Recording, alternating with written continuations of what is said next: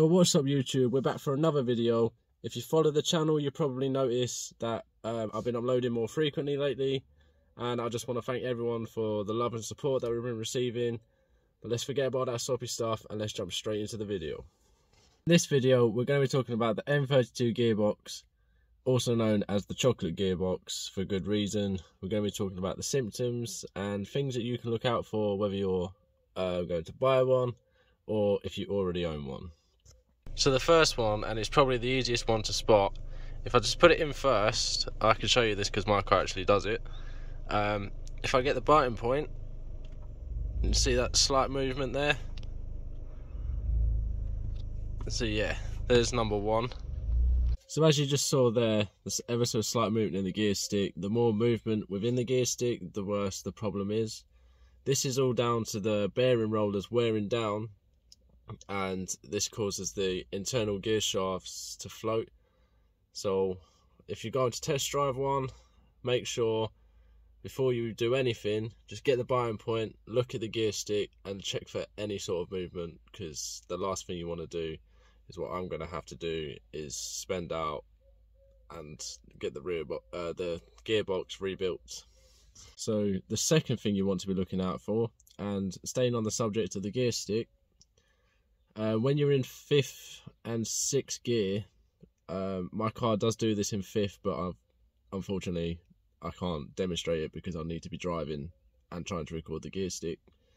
If you accelerate, the gear stick ever so slightly like twitches back to you, and yeah, that's all down to the same bearing wearing down. Like I said at the start, the chocolate gearbox, for some reason everything in that gearbox just decides to melt down over time. Really annoying. Next one, you're going to make sure you've got good hearing. To be honest, I think it's fairly obvious. Unfortunately, I can't demonstrate it because my car doesn't do it. What you get is a whining noise coming from behind the glove box. Now, from what I understand, this is from about 20 miles an hour onwards, and this is all down to the pinion bearings like indenting and like basically like caving in sort of thing. So yeah, it's all just a pain in the arse. Definitely make sure you're listening out for that, because I believe all cars are different. So one car, such as mine, the gear stick will move. Another car, the gear stick won't move, but there'll be a whining noise behind the glove box. So make sure you're listening out for everything, if you already own one or if you're looking to buy one and you're on your test drive. So all these issues that occur within the gearbox are all basically down to poor design. The bearing, which we spoke about failing, sits on top of the output shaft that holds gears 1, 2, 5 and 6, which is why the problems that I mentioned occurring in these gears is why it occurs in these gears basically. Now what causes this isn't necessarily down to your car being mapped and running high torque, even though that might eventually not help it because it's generating more heat. But from what I believe is just like long motorway journeys, because you're sat in 6th gear, you've got maximum load on the engine, sending it straight down the input shaft, straight onto that bearing, and it's only a small bearing, and then straight back down the output shaft. Yeah, that makes sense. And yeah, for long periods of time it's just generating heat up there, and which is why eventually it just starts to wear down. You can upgrade the gearbox, I think, for a bigger end gearbox so it holds more fluid on top of the bearing, which I'm not sure if it 100% fixes it, but it should basically help last the gearbox out longer. Now, is there anything you can do to stop this bearing failing? Not really.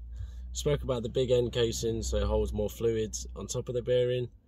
The other thing which I recommend, it's not part of the service schedule, is make sure every 6,000 miles or yearly you're changing your gearbox fluid, just to give it that a little bit more help to live a bit longer sort of thing.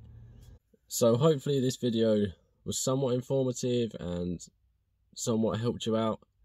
I'll hopefully give you more of a standing if you're looking to buy a car, because it's not just Corsa VXRs, there are other cars I can't think of off the top of my head that have this gearbox. and things to look out for, or if you already own a car with this gearbox and you're worried about it, sort of thing. A little while ago I did find a short clip of somebody recording the gearbox whine noise, so if I can find that clip I will leave a link to it in the description. So that's that for this video. Hopefully you enjoyed. If you did, please leave a like rating, subscribe if you're new. I am trying to upload weekly, so yeah, I'll catch you in the next one. Peace.